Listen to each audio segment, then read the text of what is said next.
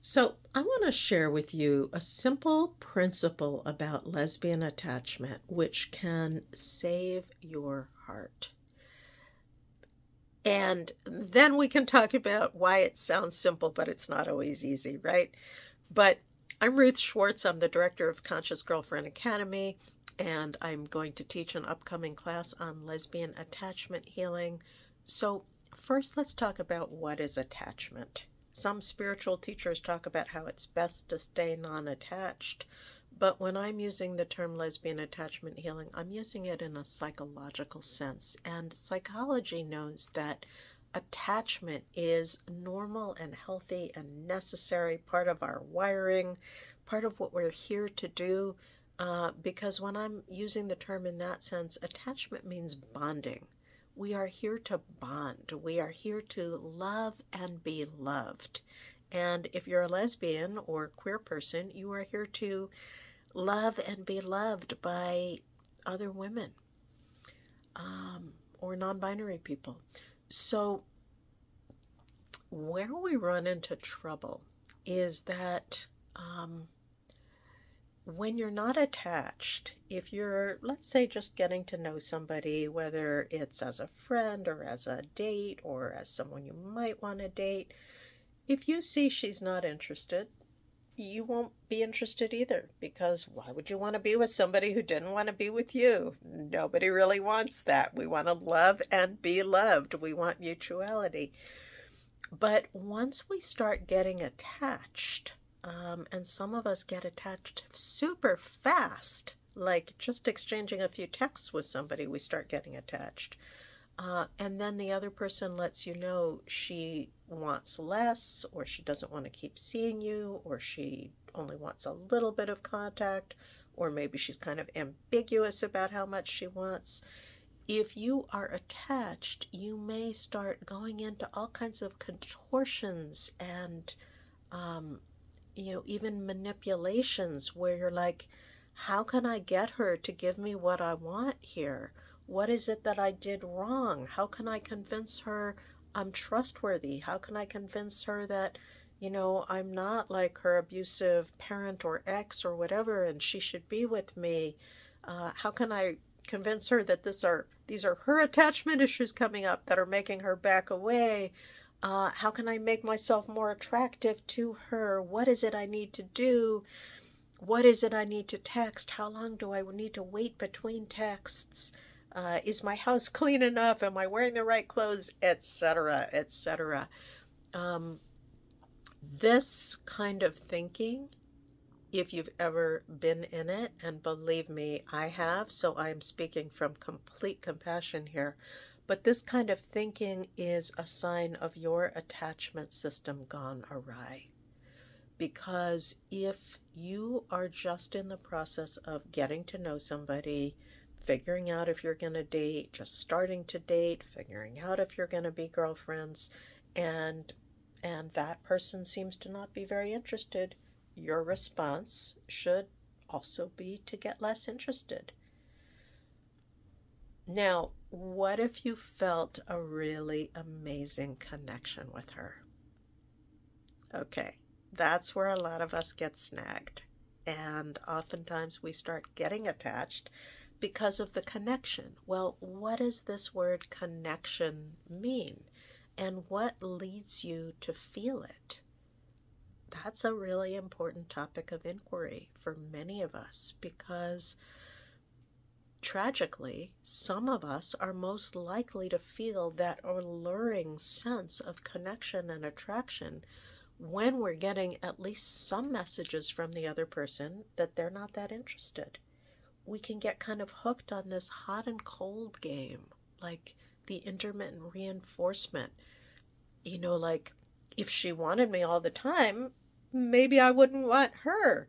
But if she's at least partly out of reach, oh my God, it's so compelling to try to keep, reeling her in.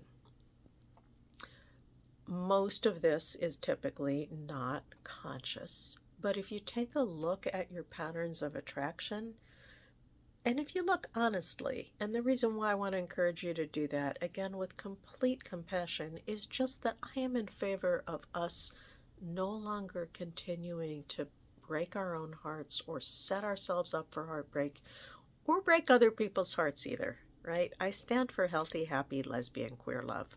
So if you too want to stand or sit for a healthy, happy, lesbian, queer love, take a look at what happens for you if you get hooked on somebody who doesn't seem equally invested. And think about what it would take for you to realize, hey, if it's not right for her, it can't possibly be right for me. Okay, that's step number one. Now, what if you are on the other side of that dance? And let's say in the beginning, you're thinking that you like this person, but then maybe she texts you a little bit too much, or your life just starts to feel busier, or you see some other signs in her that you're not sure of, and you feel yourself pulling away. Now, that may be completely normal and healthy, because especially when you're just getting to know somebody, you haven't invested in this person much. You certainly haven't committed to her, unless you're doing the U-Haul on the second date thing, which I hope you're not, because, as I said earlier, I stand for happy, healthy, lesbian, queer love. So if you feel yourself pulling away, it may just be a sign that you're just not feeling it. But let's say, because this is true for many of us, that we get mixed signals from inside of ourselves. And so you're thinking, well, she's really nice, she's really smart, she's got all these qualities I've been looking for. Part of me is drawn to her, but part of me just feels scared, feels awkward, feels vulnerable. I want to reject her before she rejects me. Now that I'm really thinking about it, I'm not sure I want a relationship. I thought that I did, but now I'm thinking I might have to give up too much. And you find yourself kind of caught in a back and forth. It's just a sign that there is more exploration for you to do. Perhaps with this other person, but maybe not. Maybe just inside of you, because what we're talking about here is your attachment system.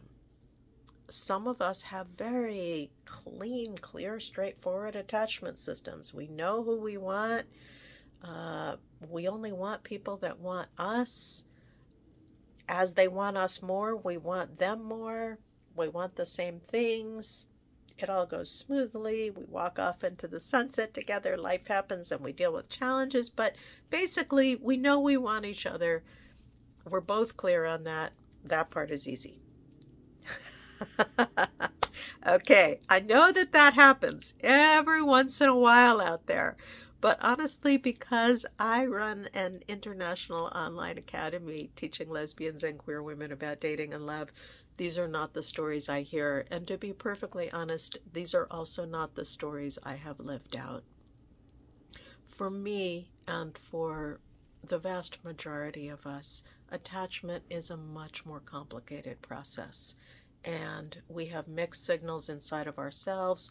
We get mixed signals from the other person. We get hooked on each other, or hooked in a dance of like pushing away and coming toward, in all kinds of excruciating ways. And so I'm teaching a class on lesbian attachment healing to help you better understand both your own patterns and the patterns of whoever you might have either been in relationship with or been drawn to in the past. Or maybe you're currently in a relationship and you have some of these hot, cold, push-pull dynamics going on. It's super common. What I want you to know is there is help. There are ways to better understand yourself and soothe yourself when you start getting scared, when pain starts coming up. There are ways to better understand the other person and not take her or their actions so personally. There are ways to communicate, whether you're on the side of the spectrum where you're And many of us are ambidextrous. So, in some connections we're on one side and in other connections we're on the other side. But in a given moment, if you're on the side of backing away like, oh, wait, this is too much, in the lesbian attachment healing class, you will learn ways of dealing with that internally, skillfully, and also communicating it skillfully to the other person so that you don't push her or them away for good if you're not sure you want that. And if you are on the side of the dance where you are like, wait, what happened? I want more. I need more. I miss you. I deserve better in a relationship. Earlier you seemed more into me. What can I do to get you back? Boy,